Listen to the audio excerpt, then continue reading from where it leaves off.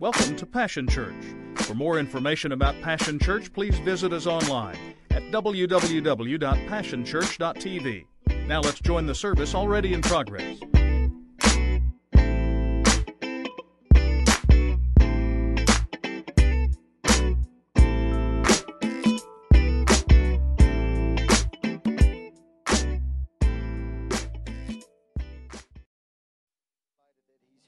That you're here this morning. We've been in this series called I Love My Church, and I just want to tell you this morning, I love my church. Now, I need to differentiate because we throw that word around a lot. I love my church. I'm not talking like I love my church like I love, and now I don't get to eat, but I love chocolate Long Johns. Anybody else? And that's my dad's fault. He used to stop every morning on the way to school and get us a chocolate Long John and something that must be manna called a buttermilk crisp that I can't find anywhere else. It was manna from heaven. And I love that stuff, but not like I love my church. I need to differentiate. I love OU, but it pales in comparison to how I feel about my church.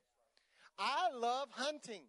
I know some of y'all are like tree huggers and you don't want to kill, you don't want anything anybody kills. By the way, when you go to the grocery store, okay, let's get a clue. When you go to the meat department, somebody somewhere killed something that didn't grow on a vine.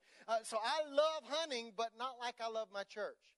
And so I said to you the first week, I said it like this, and I'm going to repeat it exactly word for word because I wrote it down like this on purpose. I love my church at a deep, emotional, committed level.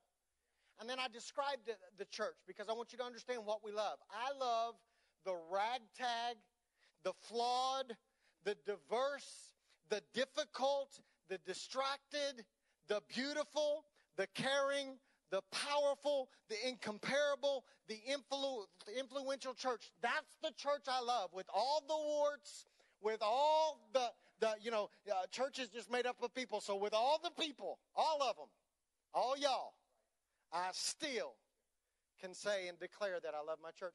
That is an odd sound for many of you. For many of you, you would say, that statement sounds foreign to me because I might even have to force it. Because of some of the experiences you've had in life, when we start talking about I love my church, that is an odd sound to you. You might say, well, I enjoy church. And I actually expend effort to get to church. I visit church. I attend church on a regular basis. I go out of my way to be here. I even serve at some level or in some function. But love kind of reminds me of some of y'all basketball. Y'all remember Allen Iverson going, practice? We're talking about, I want to take that to love. I like my church. I tolerate church. I enjoy church, but love. And so we've been saying this. You ought to love the church. The reason you should love the church is because Jesus loved the church. In fact, scripture that I read to you in week 1 proves to us that Jesus loved the church so much that he died for the church. He gave his own life for the church. We should love the church because the church is Jesus' preferred method for serving and saving people. We never impact anybody except through the influence and the work of the church because that's his chosen method. That's what he does. And then last week, Pastor Woody talked to us about the fact that we should love the church because the relationships that we establish inside the church, they are essential for our correction, but also for love. We need one another to correct one another and love on one another. So this week, I want to kind of wrap this up before we actually get together next week in one service and celebrate our anniversary and that God brought us all together. And we're going to really talk about, just kind of have a love fest next week, that we love each other and that we, so I need to wrap this up this morning. So I want you to join me in a very familiar passage of Scripture. And I'm going to read it to you two ways. I'm going to read it to you out of the Message paraphrase so that you can, maybe it will spark a new way of understanding. Because sometimes we hear something so often that we don't understand or we just ignore what it says. And so I'm going to read it to you like you've heard it. I'm going to read that one second. I'm going to read it to you out of the Message so it'll sound a little different, maybe catch your attention. Matthew chapter 18. beginning in verse 18 down through verse 20. Take this most seriously. A yes on earth is a yes in heaven. A no on earth is no in heaven. When you say to one, what you say to one another is eternal. I mean this. When two of you get together on anything at all on earth and make a prayer of it, my Father in heaven goes into action. That's a powerful statement. And when 2 or 3 of you are together because of me, you can be sure that I will be there. Now, this is the way we learned it when I was growing up right here. Matthew chapter 18, 18 through 20. Verily I say unto you, whatsoever ye shall bind on earth shall be bound in heaven. And whatsoever you shall loose on earth shall be loosed in heaven. Again I say unto you, that if 2 of you shall agree on earth as touching anything that they shall ask, it shall be done for them of my Father which is in heaven. That's the old King James that we learned it in, all right? But out of this, I want to make 2 statements to you this morning that will kind of talk to you about why I love my church. The first one is this. Together, we get things done. All right, I got no help. All right, I couldn't. I'm talking about cooperation here, so cooperate with me. Together, we get more things done, right? We get more things done. I realize that it's obvious, but I want you to know that because we have a tendency to overlook or ignore or discount what is obvious, I'm going to make a very obvious observation this morning, but I don't want you to miss it. Notice that Jesus says in Matthew chapter 18 that we have so much power that whatever we release or bind here finds itself released or bound in heaven. Okay, y'all didn't act very excited about that. I need you to just stop. I'm going to say it one more time. I think you missed it. See, we've heard it so many years that we've forgotten this is a mind-boggling statement that we count and we consider as ordinary. Whatever we bind on earth is bound in heaven. And whatever we loose on earth is loosed in heaven. That is a mind-boggling statement. That is a statement that reveals that we have unbelievable power. Power. Look at your neighbor and say, you strong. Okay. We are so powerful that when we come into agreement, heaven agrees with us. So here's the dilemma. We can get all caught up in that. And I've seen this happen. We go around trying to bind and loose things because we think we've got all this power and all this authority, right?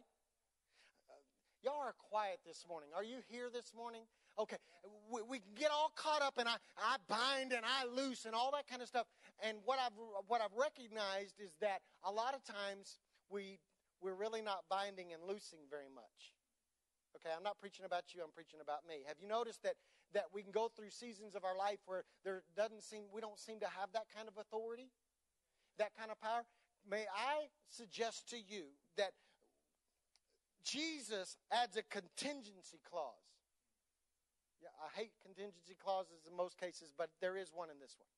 Here's the contingency clause. He says, the power that I'm telling you that you have, this power to bind, this power to loose, this power to send God into action is contingent upon this. 2 or 3 of us coming into agreement.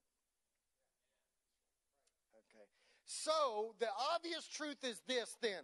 If we aren't binding or loosing anything and nothing is moving, it's not because we don't have power. It's because we don't have unity. Okay, this is going over huge. It's not that we have a power shortage. We have a shortage of people that are willing to touch and agree. We have a shortage of people that are willing to come into an agreement. And Jesus says that when you do come into agreement, you have all this power and all this authority. So it's obvious and logical to assume that if we are not in agreement, we have no power and no authority. All right? So we must agree. If we could ever get a church, if we could ever get a body, if we could ever get a group of people to come together and agree, we are unstoppable. And in fact, according to the way the Message Bible said it, we put God into action. Think about that. When I come into agreement, the reason I love being with y'all is even on a quiet day, because even on a Sunday when you're more quiet than I like, as long as we're in agreement, in that moment, we put God into action. That means that we mobilize God. Now, we ought to know this. All right, okay, I'm going to go old school on you just for a moment, okay? Some of y'all not old enough for this, so you're just going to have to join in and act like you know. All right, you're not cool enough for old school, so we're going to go old school on your own. Do I have any booster band rock stars in the? How many of you ever were part of a booster band? 6, 7, 8, 9, 10. So, okay, put your hand down. How many of you don't even know what a booster band is? Raise your hand. Oh, my word, you deprived generation. You brood of... Oh, no, that's a different passage. Okay. A booster band was when we used to bring the kids' church in every Sunday morning, and we gave them instruments like sandpaper blocks. And you didn't know? Okay. You didn't know what's called a booster band? That's a booster band. See, you come to church, you learn stuff. All right, sticks and bells and triangles, and we would sing all these silly songs. Except for the fact that the songs were fraught with unbelievable truth. They were silly so that we would remember them. So I'm going to call from the dregs of your memory, all right? There was this song that we used to sing. It would get stuck in your head, so you're welcome. Before we even get there. I'm going to read the words, then we're going to sing the words, and some of you rock stars from Booster Band are going to have to help your neighbor and show them the motions, because every good Booster Band song... You remember that one? Okay, some of y'all don't know. Some of y'all don't know. Just ask the gray hair folks sitting around you. That's one we're not going to sing. That one's just free, all right? All right, here's the one we're going to refer to. When we all pull together. When we all pull together, how happy we'll be. For your work is my work, and our work is God's work. When we all pull together, okay, stand up. This is Booster Band Indoctrination 101. Julie, come here, get a mic, because I ain't doing this to them. Or on the keys, I don't care. I'll hold the mic for you. Okay, there were motions. How many of you know the motions? Oh, my word. You poor people. I'm concerned for your salvation. All right. Who knows the motions? All right, look, everybody turn and look at my family. They all know the motions. All right, everybody look at my family back there. Okay, show them. Okay, here we go, Julie. You're going to sing it. I'm not singing. When we all pull together,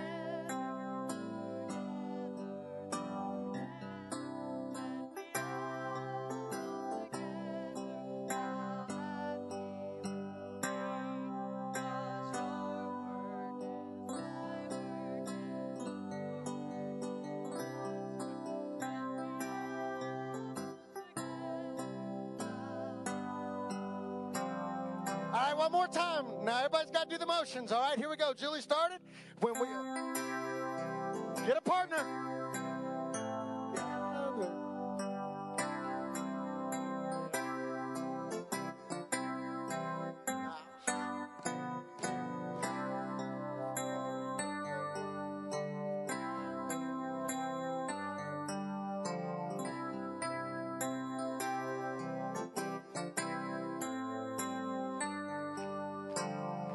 Give yourselves a hand. Welcome to Booster Band. Yeah. You're not deprived anymore. Yeah, we indoctrinate you into the Booster Band. Yeah. So as 5 and 6 years old, we knew this truth, but we seemed to forget it. When we work together, we're happier. Now, but there's another truth that you need to hear. Because it was... I don't even have to change the words. Your work is my work. And here it is. Our work is God's work. If we would ever understand that when we get together, we get more things done, not because there are more of us, but because in that moment, God gets involved.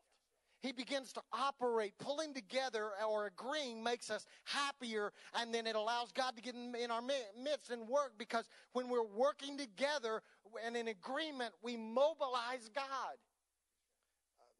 Okay, so I'm gonna prove this to you. I got some things I need to say to you. How many needy folks were you able to feed last month? Think about that. By yourself, how many needy folks were you able to take care of last month? Because last month, together, we took care of 266. Okay? It's going to get better. How many families who are struggling to keep their lights on or need a repair at their house that they cannot afford have you been able to deal with in the last 2 years? Because together, we've helped at least 12 families keep their lights on or do some kind of repair at their house that they would have never been able to do by themselves. Okay, it gets better than that. How many coats were you able to distribute to the needy folks, that little kids that don't have a coat? How many coats all by yourself were you able to provide for needy families last Thanksgiving? Because together, last Thanksgiving, we helped distribute together 4,500 coats. Okay? You're getting it now.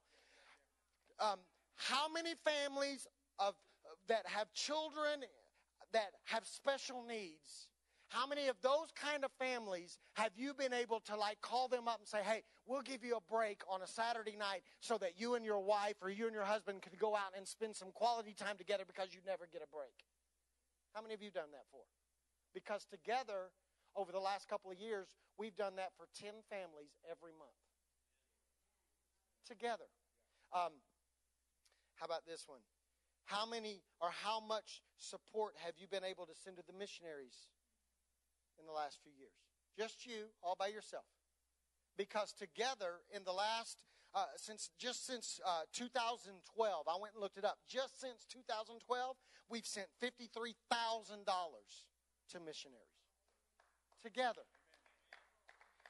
How many kids have you been able to give scholarships to? I'm not talking about your own kid that you're paying for everything. How many scholarships? Designated scholarships, because we've given our students $11,000 since 2012. Together. Okay, how many people have you been able to lead to Jesus by yourself in the last 6 years? No idea? Did you know that since 2010, we have seen exactly 250 people give their heart and lives to Jesus because of what we do together? So together we have this ability. How many hearts have you been able to mend by yourself? How many in desperate need have you been able to rescue? How many people that are in desperate need of relationships have you been able to release or to embrace? It isn't that, and I will never diminish or play down your individual responsibility, because we all have it. We all have an individual responsibility. It's just this: together we do more. In every category, we are much more equipped and able to pull our resources together and impact people when we're together. When we're together. So you're going to help me preach, right? So are you pulling together? Or are you pulling with? Or are you pulling apart? Because if we can get together, God does things. So you're going to help me preach for just a minute. I want you to do this. According to what Jesus said in Matthew chapter 18, when we agree, God goes into action. So let's just get this real practical. What if your neighbor sitting next to you this morning has an area in their life where they need God to intervene and come through?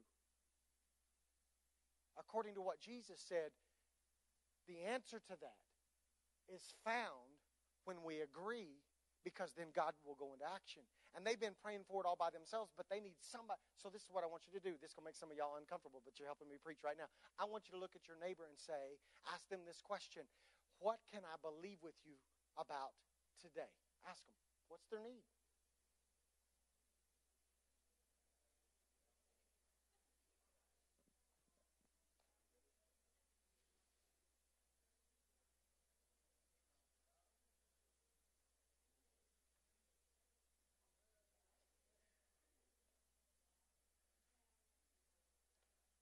All right, it doesn't just say we inform one another, because if all you get is information, nothing changes. It says that we agree. So the person you talk to, stay with them. You're going to have to go back over the key. Here you go. Have to stay with them. I want you to grab their hand, and we're not going to pray marathons here. I just want you to pray for that need right now. Come on, pray in agreement. I believe for this, Jesus. They express this need, and right now, we come into agreement right now.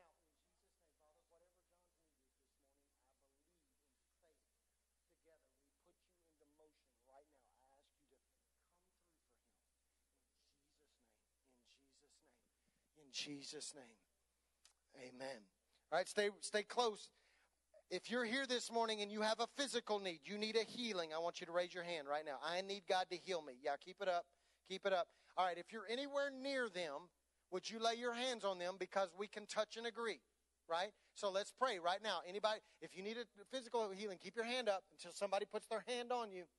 Let's pray. Father, in Jesus' name, right now, we take you at your word. Your word declares that when we come into agreement, at that moment, God, you go into action. So we claim healing right now. We claim physical healing right now. Whatever the situation is, a back, a heart, a leg, an arm, whatever it might be. God, I pray in the name of Jesus right now that you would bring healing into their life. And we touch and we agree that you can make it happen. We claim that as part of the authority that you've given us in agreement and in unity. In Jesus' name. And everybody said, amen. All right, now, I want you to do one more. I want us to get together in care, because when we're together and there's agreement, we got to agree. I care about you. That's one of the agreements we got to make. I care about you. So would you find somebody right there around you, and would you just look them right square in the eyes? Tell them, I love you. I appreciate you. I need you.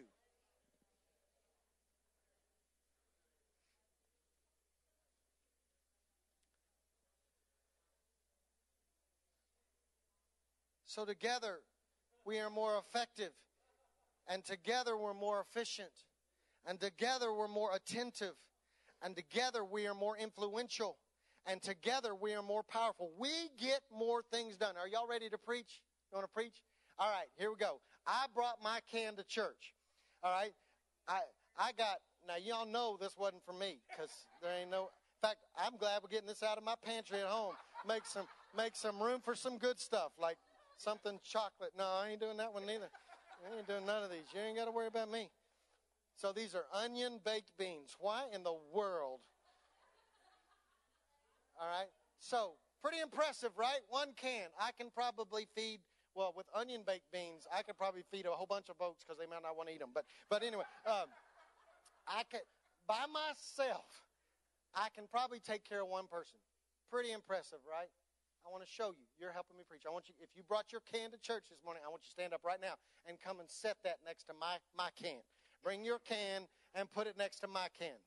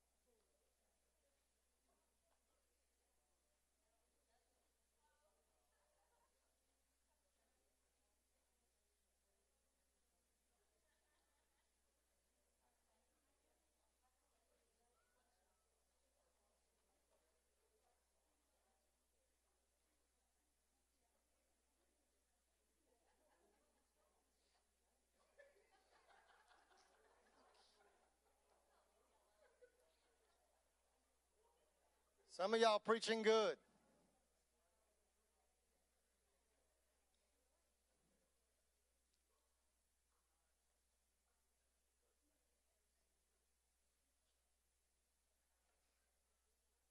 Now I want you to look. Look at this. All right? By myself, I got some nasty baked beans up here somewhere. And all we did to change the scenario and what we could do and impact that we could have is we got our cans together. All we did is we got our cans together. Do I need to say it? We got to get our cans together on more than just cans. Right? Because it enables us to do more things. There's a second one, and I promise I'll move quickly. I want to say to you, not only do we get more things done, but together we're stronger. We're so much stronger. We're told in Leviticus chapter 26 and verse 6, and then again in Deuteronomy chapter 32, verse 30, that when we are being used by God, that one can put 1,000 to flight. But listen to this, two can put 10,000 to flight. That sounds like faulty math. I mean, I'm horrible at math, but that is terrible math. Because isn't that wrong? I mean, if one can put 1,000 to flight, then two should be able to put 2,000, right? But the writer is trying to teach us that when we gather together and we come into agreement, we are exponentially stronger than we are by ourselves.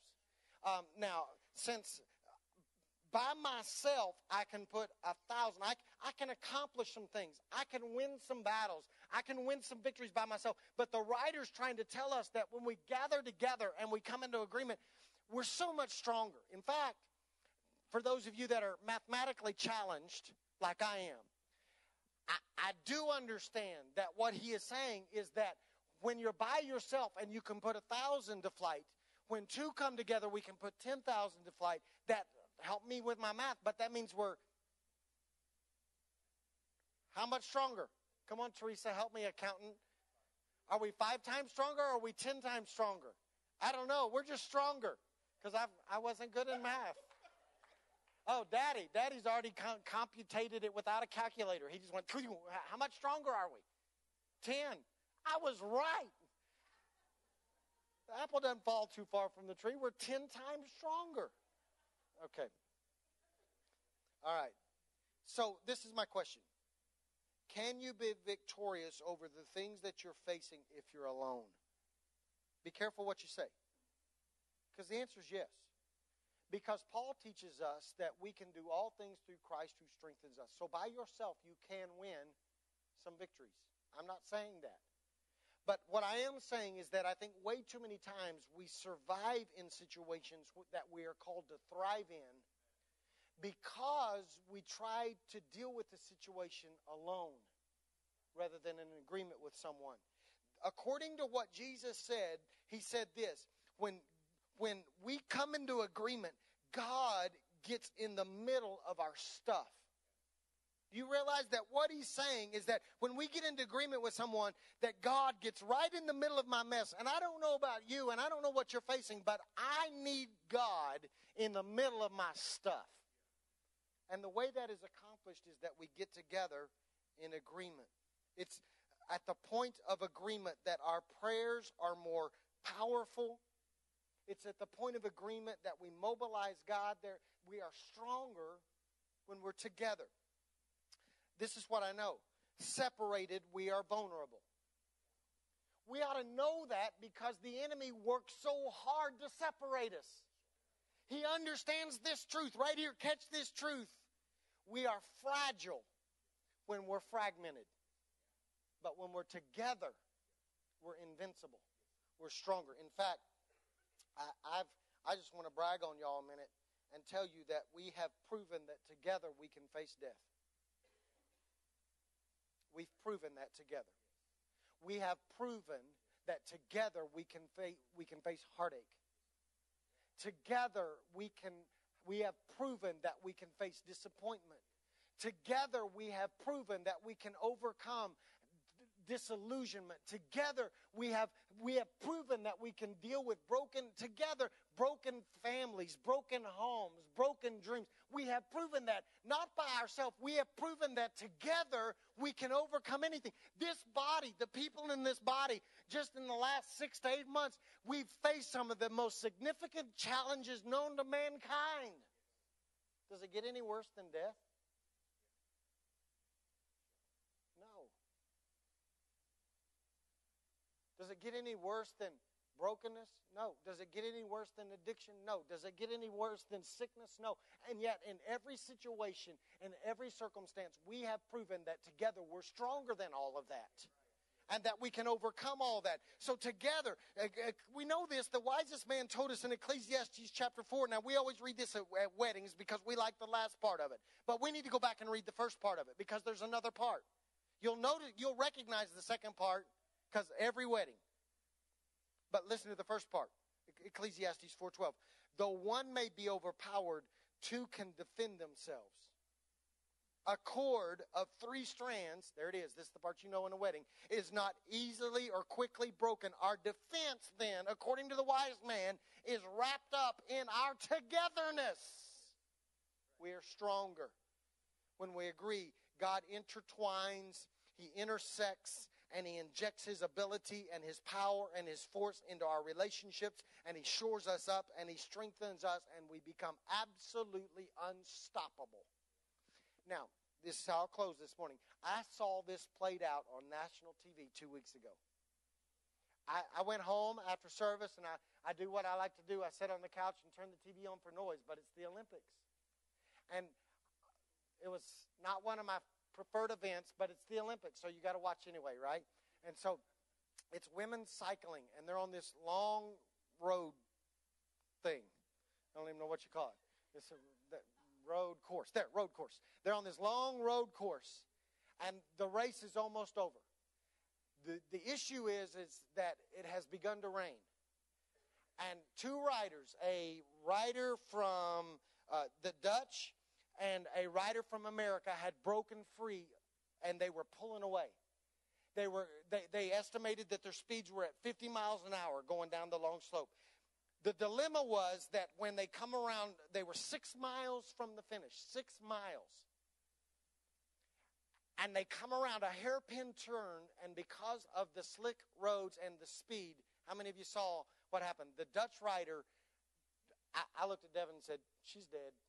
She went over her handlebars, head first into a curb, and laid motionless. And they did discover that later that she came back with concussion and fractures in her spine. It was unbelievable. If there was a silver lining, it was that then all of a sudden the American rider was first. Okay, sorry, patriotism, but okay, too soon. All right, I'm sorry. I didn't want her to die or nothing, but I really did want the American to win. Her name was Mara Abbott. She is in second place, chasing this lady, and all of a sudden she wipes out, and the American is first. 6 miles left. Here's the deal. About 2 miles back, there was a group of 3 riders, and I listened to the commentator, and he said this. With 6 miles left, he said this. He said, I am really nervous about Mara, the American rider, because she's all alone. And he said this statement, and alarms went off in my head. If these 3 riders decide to work together, she could be in trouble. And with 250 yards, 2.5 football fields left, they come around the last corner, and the 3 riders blow past the American, and she ends up 4th. And you know why? Because we're stronger together. My question is this, is are you racing alone? Are you all by yourself? I want to ask you this morning, who's in your pack? Who are you drafting behind? Who are you drafting for? You do understand the concept of drafting, right? You make it easier for somebody behind you, and somebody makes it easier for somebody because they're in front of you. We draft off of each other. That principle works in running. That principle works in car racing. That principle works in bike racing. That principle works in our Christian walk. We should be making it easier for somebody because somebody's making it easier for us. My question to you this morning is, are you all by yourself? Because here's the truth. You can win some victories all by yourself, but you may not win the war. You can run the race all by yourself, but you may not win the race unless you're together with somebody else. I love my church because we get more stuff done together. I love my church because together we're strong. I'm stronger because of you, and you're stronger because of me. So I think maybe we ought to sing a song written by the great theologian, since we already sang Pulling Together and all that stuff. Maybe we ought to sing the one written by the great theologian, Barney. See, some of y'all know. Some of y'all don't know no Booster Band songs, but you know some Barney. I ain't even going to make you sing it. I need you, or I love you, you love me. How do they know this and don't know?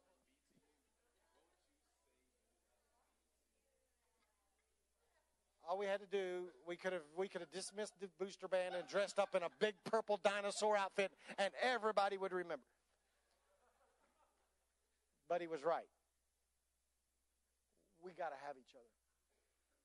We got to be in agreement with one another. Father, this morning, my prayer is simply this. I pray that you would continue to help us, because you've already used us to accomplish so many things together. We don't want to shortchange you in that. We believe that there are many more things that you want us to accomplish, but to do it, we also know that we have to be together. I pray that our hearts would be knit together. I pray that our souls would be knit together. I pray that our mind, our resources would continue to flow together. I pray that we would invest in one another, knowing that together we can do so much more. God, I pray that you would make us stronger. I'm so proud of this group of people that we call Passion, because you have used us to show people that together we're strong. We've waged war against some pretty significant foes: debt and death, sickness and sorrow, pain. We've come against those things, and we've overcome things that would normally destroy each of us.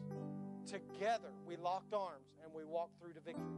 I pray that if there's one person in this building right now or watching over the internet that feels like they're all alone, I pray in the name of Jesus that you would help us to find somebody that could be a part of our pack.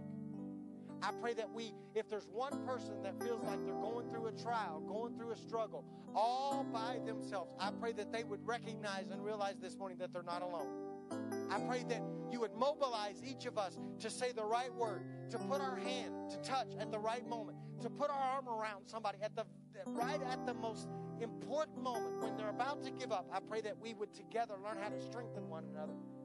I pray that we'd learn to lean on one another and trust each other, so that we're not walking through this life alone, that we would draft for one another, make our lives and journeys easier. I ask you to accomplish this for your glory and for your kingdom's sake.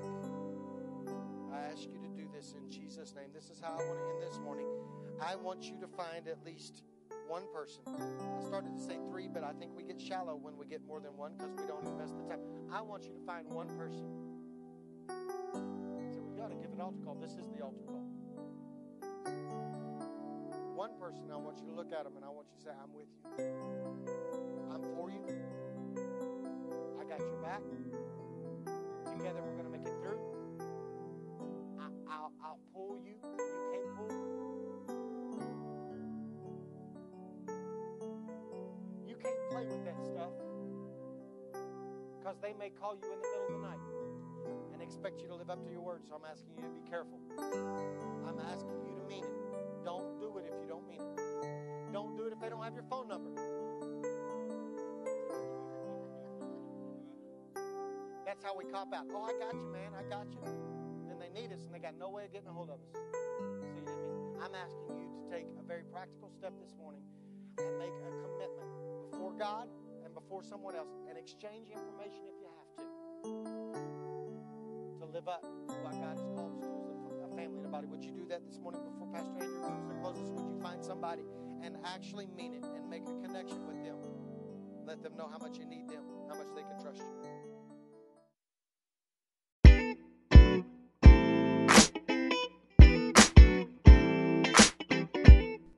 It's been a privilege to have you join us for this time of ministry.